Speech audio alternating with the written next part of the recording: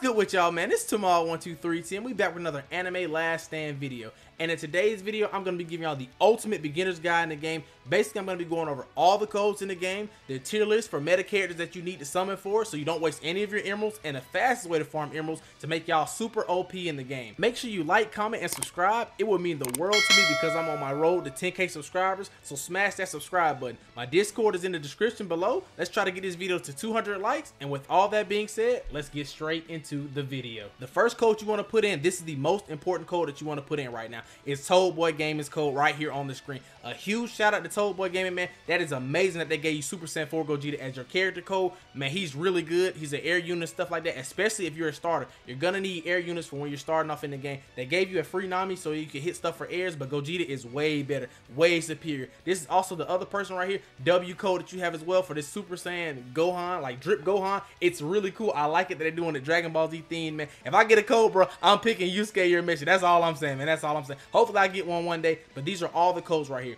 All the codes on the screen right here, make sure you put in all these codes. I think all these are working. Sometimes they work and sometimes they expire, or sometimes they just don't work. Try every single code on the screen. This should lead you all with about 8,000 to 10,000 gems, maybe even more emeralds. I have no idea. Like I said, just put in every single code you see on the screen right here. I'm not clickbaiting, nothing like that. We ain't gonna make you watch a 20-minute video, none of that. They're all right here. This is the first step that you need to do, and then once y'all get done putting in all these codes, I'm gonna tell y'all the tier list and the summoning and stuff like that, and getting y'all familiar with doing all of that. This is the first thing y'all need right here. After putting in all those codes, getting Gogeta, Gohan, and everything like that, you should have about 8 to 10K worth of gems. So the next thing you want to do is come over here to the summoning area. You can teleport right here on the map as well to the summon area. You want to run up here and summon on Banner 1. You're only going to have Banner 1 until you clear your Namek Saga. Once you get to the Namek Saga, you're going to unlock Banner 2 right here, which is the banner you only need to summon on. It's Celestials, it's Mythics, and stuff like that, and it has a better chance of getting Celestial Pity and a better chance of getting Mythics right here. Like I said, I have a tier list on the screen right here so you can see which Celestials and which Mythics that you want to go for. But like I said, I would just summon on Banner 1.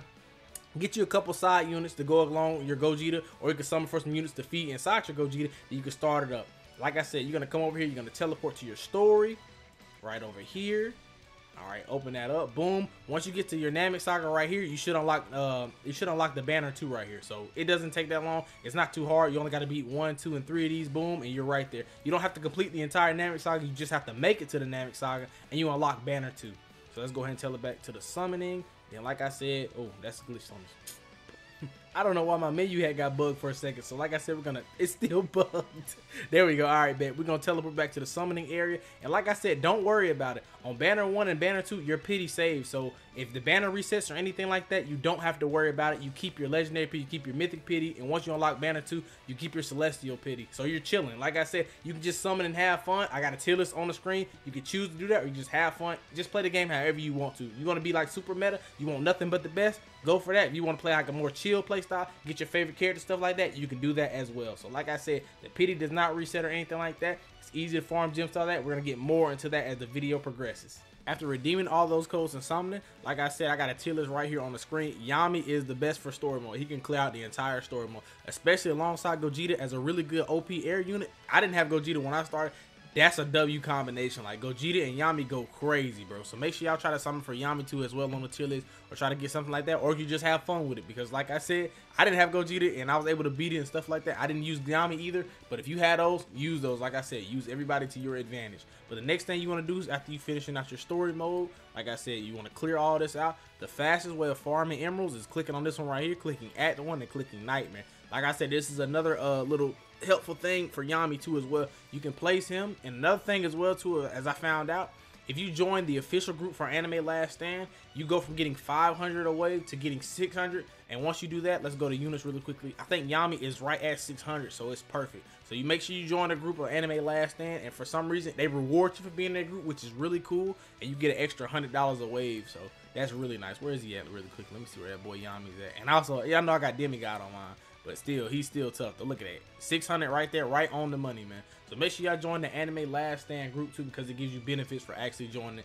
Like I said, they ain't like other games where you just join it and you get nothing. You actually getting rewards and stuff out of that. So like I said, it give you extra money in game. So make sure y'all join that that group down there in the description. Another way you earn gems is making sure you AFK and stuff like that too as well. But really quickly, I'm gonna show y'all the quests and stuff like that as well, like what you can get. You can get emeralds and stuff like that, but not only can you get that, you can also get rerolls. As y'all see over here, it'll start adding up. You should be able to beat, like once you beat it on Nightmare or normal stuff like that, you'll be able to claim with these quests right here, and you'll be able to get rerolls once you reach in like wave 50 and wave 60 and stuff like that, which is kind of cool. Like I said, you got some on Nightmare mode, you got some on regular mode where you can just go ahead. It's just like your little quest basically. You can just start damage farming these. These are the only way to get rerolls unless you buy them right now, unless you get them from codes. But they said they are making stuff where weekly you'll be able to get like maybe like 30 rerolls and stuff like that, or daily you'll be able to get like 3 rerolls, which is really cool. I like that they actually giving you like options and ways to earn rerolls, which is really cool.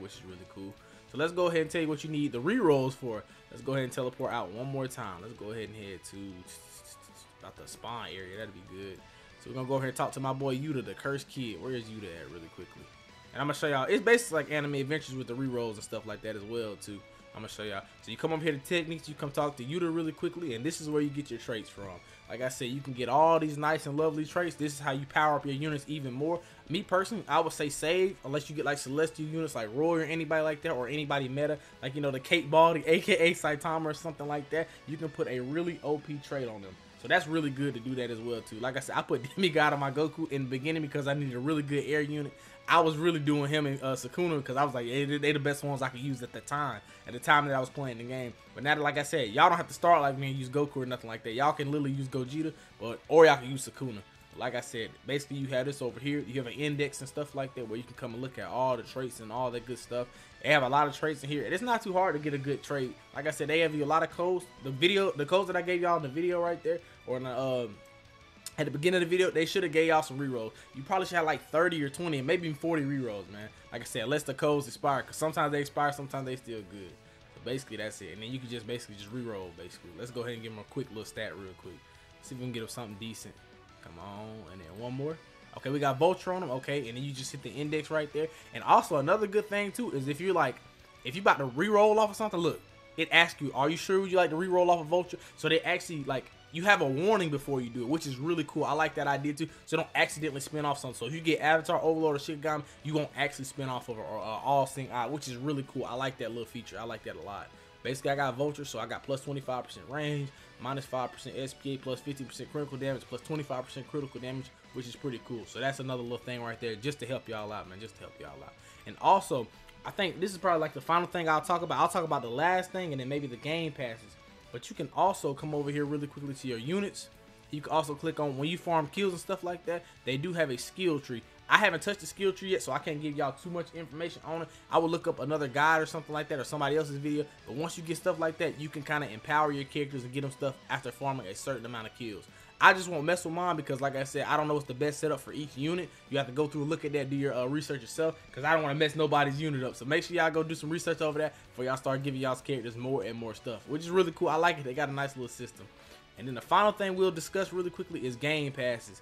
I feel like the game passes, if you really like decide to play the game and stuff like that, I say you should at least get VIP 1, because it actually does give you some decent stuff in the AFK chamber, and it all stacks up too in case you want to. I have VIP 1 and 2, or you can buy the starter pack as well, which gives you 1,000 emeralds, and it gives you like a little exotic Escanor, which is really cool. And with all that being said, man, you should be on your way to being super OP.